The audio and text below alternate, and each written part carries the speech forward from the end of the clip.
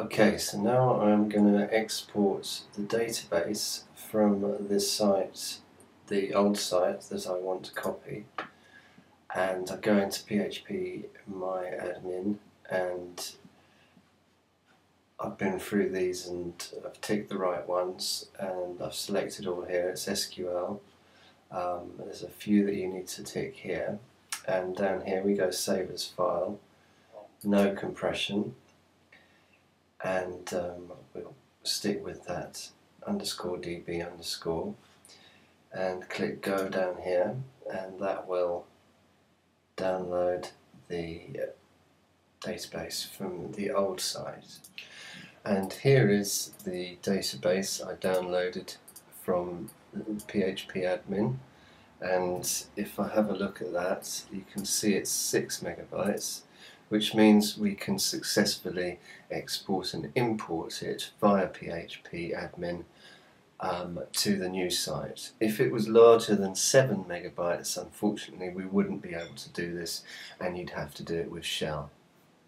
Okay, and now I'm in the database of the new site, and what I have to do is import the database of the old site, and you go to MySQL here and import files, choose file there, and navigate to the database I just uploaded, and then click go. And this might take a while. That actually took a couple of minutes, but now it says import has been successfully finished, so I have now successfully copied the database from the old URL to the new URL. And the next thing I'm going to do is copy the files. So in FileZilla I'm going to get and download all of that to my desktop, and that might take a while. Well, that took more than a few minutes actually. Here is the downloaded site. It's only about a few months old, but I guess the images from all those posts took a bit of time to download. But now I'm going to upload all of that into the new folder. So I'm just going to open that and put all that in there. So this will just got to overwrite a couple of favicons. So this will take a while as well, I guess. So that has now all uploaded to the new server. I'm just going to download wp config PHP now and edit it to include the new URL.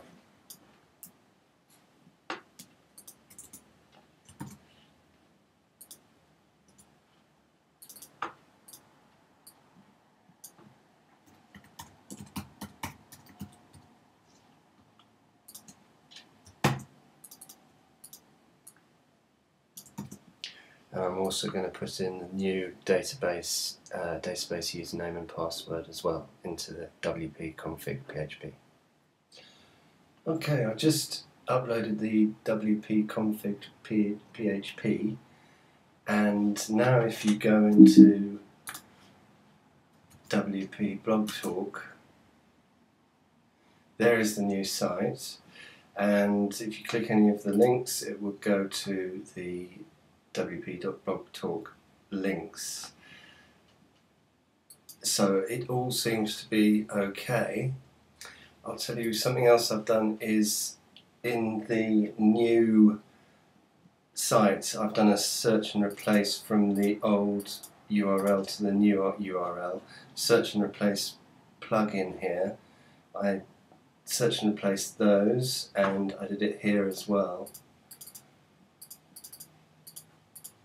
And that means that all my links, even the internal links that I've put into the posts, like here, these go to the new site as well. So all the links, and I assume the images as well. Just have a look at the yeah, there's an image source there. It's going to the new URL. So it all basically has, it's a completely new site and a new URL. All I've got to do now is create a new logo.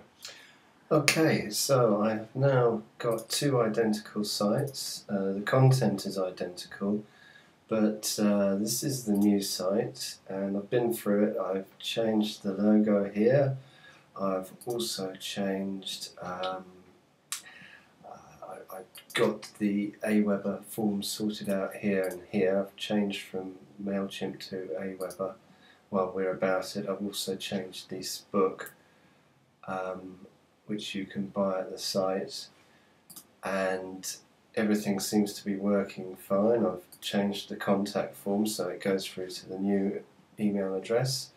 All the find and replaces seem to work.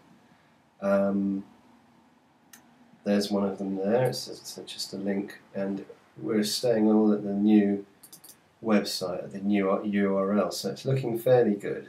So all that remains to be done now, this is the old site, which is identical in content, more or less. All we need to do now is put a 301 redirect from the old site to the new site, and I've found it here.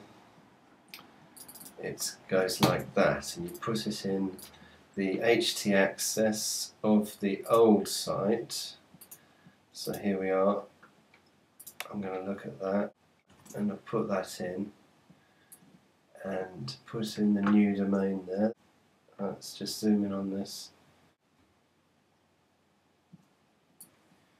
All we've got to do is put in the new domain, WP Blog Talk, and that is all you need in the old htaccess. So yes, we're going to change htaccess. So now, moment of truth, we're going to refresh this, and hopefully this is going to go into the new site. Great, yeah. It was www.wordpressseomarketing.com/the page. That was the old site. If I refresh that now, it goes to the same page on the new site, which is exactly what we want. So try and get something from Google. Let's see if I Google that I can find. Yeah, here is one of my posts through Google. I'll click on that and it'll go through to the new site. So I'm going to leave it there. Thank you very much for listening to this video. If you want any advice on WordPress and SEO, it's my new URL now, wpblogtalk.com. My name's Rob Coven.